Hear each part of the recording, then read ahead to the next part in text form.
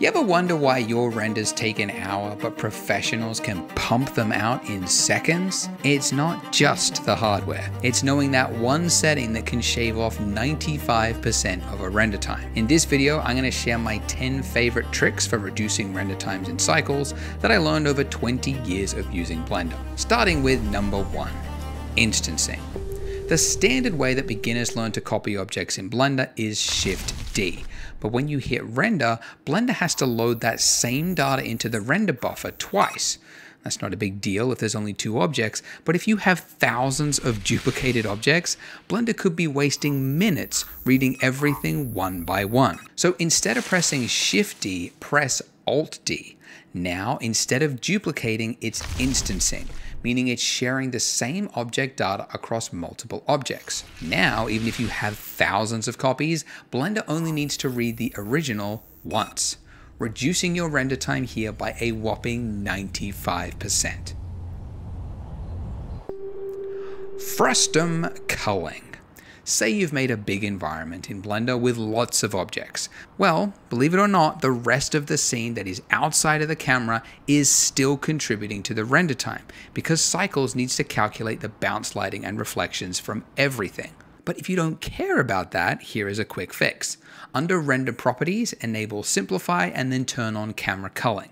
Then select all the objects in your scene, go to Object Properties, and while holding down the Alt key, turn on Use Camera Culling, which, because you held down Alt, applies that to all of the selected objects. Now, when you render, anything outside of the frame is automatically hidden, in this case, reducing render times by a whopping 30%.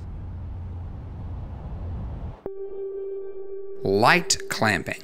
If you're rendering glass or liquids, caustics will often create bright spots known as fireflies, and these take a really long time to resolve. So one quick hack is to just decrease indirect light clamping. This will set a ceiling for how bright a bounced ray can be so that it can finish faster. This is less accurate, but if the difference is negligible, it's a nice way to shave minutes off a render.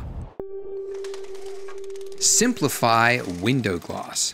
If you add a window to your scene in Blender and then you set the shader to glass, Cycles will say, oh, glass, I need to calculate caustics. And then everything in the scene gets darker, there's fireflies, and it's pointless because thin glass does not produce caustics. So a quick solution to this is to select your glass object, go to Object Properties, and then under Ray Visibility, uncheck Shadow. Not only does this result in more light passing through the glass, but in this classroom scene, it decreased render times by a whopping 66%. Persistent data. When you start rendering a scene in Blender, you may notice that it doesn't start right away. It first kicks off BVH building, shader compilation, and loads geometry into Cycles. And if you're rendering an animation, Blender will repeat this for every frame, despite nothing new being loaded. So what professionals, and any right-minded person does, is they go to their render settings, performance, and then under final render, turn on persistent data. This now stores all of that pre-render information into your memory so it can be reused for future frames. This is without a doubt one of the biggest optimizations you can do for any animation. Noise threshold. You probably already know that if you increase samples in Blender, then you get less noise. But what you might not know is that not all areas need the same amount of samples. For example, areas receiving lots of light need less samples, and darker areas need more. So in Blender 2.83, they introduced a feature called Noise Threshold that's supposed to solve this. So rather than render everything uniformly, it stops rendering once the desired threshold is met. And that would be great, except they made the default a stupidly low 0.01. This threshold is so low that it often does nothing because you hit your max samples before you hit the threshold. I think a much better value is 0.03. The difference is imperceptible, but it results in a 64% faster render time. And if you're thinking to go higher than this, you will get more reduction, but just know that you might get some splotchy shadows in your animations. Use smaller textures.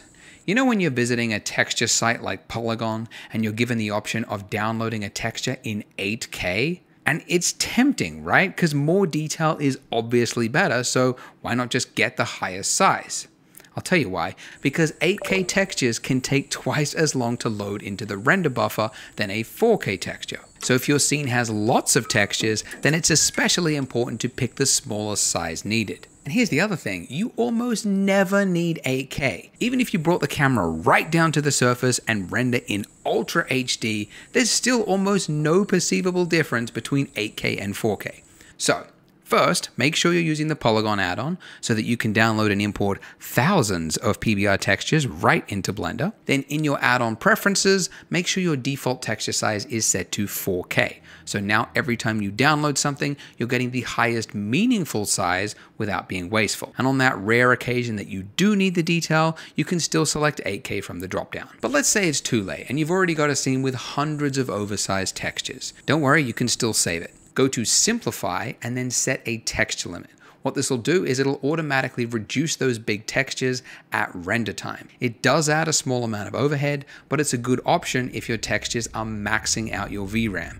That will at least bring everything back to normal, so you'll get some of the benefits. Fast GI Approximation. By default, Cycles will use global illumination to calculate light bounces, but there's a setting found in render settings under light paths called Fast GI Approximation. And what this does is after a set amount of bounces, Cycles will switch from using global illumination to a faster ambient occlusion based approximation, which is much faster. Turned off, it'll look like this. When you turn it on after 2 bounces, it looks really similar in quality, but it's 23% faster. You can reduce it even further to 1 bounce and it'll be 77% faster, but the difference is more noticeable. So adjust this bounce setting depending on how much accuracy you need. Switch to the GPU. By far the simplest thing anyone can do. Go to User Preferences, System, and select Optics or CUDA if you've got a NVIDIA card, HIP if you've got an AMD, or Metal for Mac. And unfortunately, if you don't see any card listed there, then you're out of luck. But most modern computers have a GPU that is faster than their CPU. But what about using both? That's tempting. Why not just use CPU and GPU, get the best of both worlds? But it doesn't work like that. Because if your CPU is slower than your GPU, using both will actually take longer than just using your GPU alone. So if you're not sure, just do a quick test. In my case, enabling both was actually 6% slower than using GPU alone. And a lot of people don't know this, but you can also turn on GPU for your denoiser and the compositor, which will reduce render times even more. Simplify geometry. If you're downloading random 3D models off the internet and importing them into your scene, you might unknowingly import a model with more density than the sun. All of these polys here mean that Blender has to work extra hard to load it into the memory and calculate all the light and everything else. So a quick and dirty solution to dense geometry is to use the decimate modifier. If you set that ratio to something like 0.01, it'll now render 60% faster with no difference in quality. Just know that decimation can create artifacts that are especially noticeable on curved, shiny objects. So in those cases, try also doing an auto smooth operation after, so it attempts to detect the edges and make them sharp. So those are my top 10 render hacks, but what are yours? I know there are others out there, so please leave it in the comments so that we can all learn and get faster renders. And if you like this video, why not check out some of these others on the screen? And I'll see you there.